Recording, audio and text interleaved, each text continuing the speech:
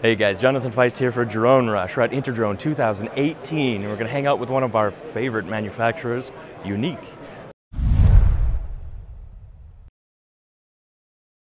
Yeah, so today we announced our strategic partnership with 3DR. And what that's going to entail is Yuneec's best-in-breed hardware platform combined with 3DR's site scan software based on DroneCode's open source software. And what this is going to provide is a more secure solution for government entities that are looking for more secure data transmission. Okay, so we also announced today our new E10T thermal imaging camera. So we've had a low resolution thermal camera in the past. We now have a high resolution thermal camera. So this one is offered in two different flavors, either 320 by 256 or 640 by 512. One of the important features of the E10T camera, just like with our other thermal camera, is it's actually a dual camera. It's a low light camera as well as a thermal camera. So you can either be filming in low light or thermal, or you can overlay both images and see both the low light, high resolution, and the thermal qualities. The new thermal camera, the E10T, it works on all of the H520 platforms. It's interchangeable with any of the other payloads that we've already offered on that platform. It will only work with the H520. It does not work on the consumer-based product. So our other announcement this morning was the Mantis Q. The Mantis Q is our newest addition to the consumer line. That's this little foldable drone right here. This thing is amazing. Not only does it fly like a champ indoors due to both the optical flow and the ultrasound sensors, but it flies like a champ outdoors. 33-minute flight time.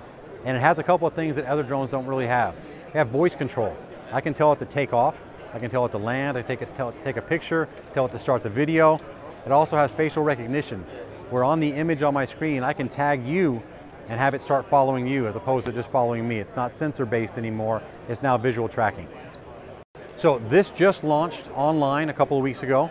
It's available on our website, it's available on Amazon and a couple of our other reseller sites. It'll be available in the stores where you can physically go down and pick it up within the next 3 to 4 weeks. And its price point is $499. That includes a controller, which extends the range to 1 mile, and a multi-port battery charger. Took the opportunity to ask them if there's anything new coming from the company, things we can look out for from the future.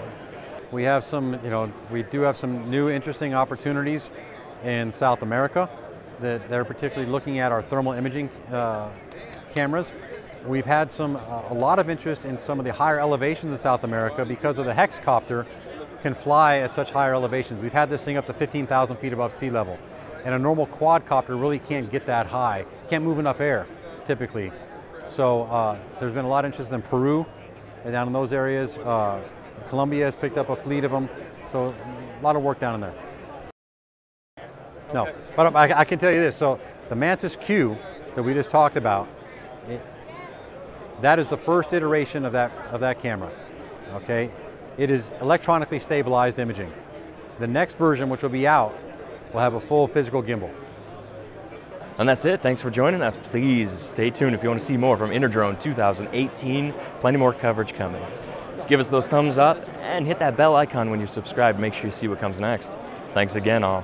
Fly safe.